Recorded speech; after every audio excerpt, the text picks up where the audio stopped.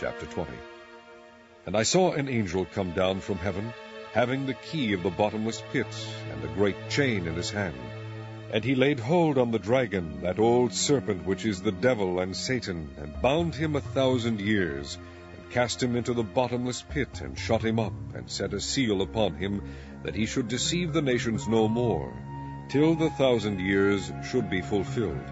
And after that he must be loosed a little season. And I saw thrones, and they sat upon them, and judgment was given unto them.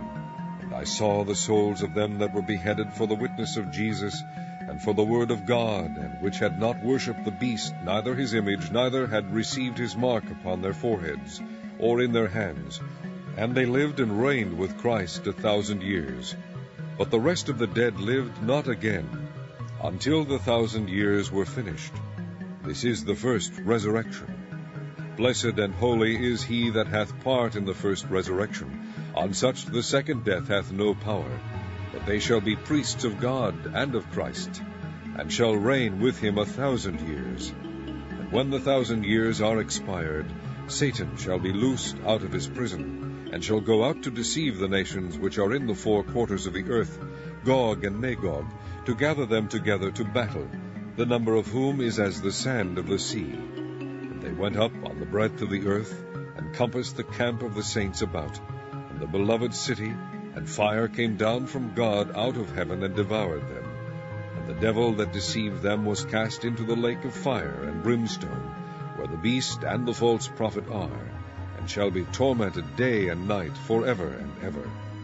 And I saw a great white throne, and him that sat on it, from whose face the earth and the heaven fled away, and there was found no place for them. And I saw the dead, small and great, stand before God. And the books were opened, and another book was opened, which is the book of life. And the dead were judged out of those things which were written in the books, according to their works.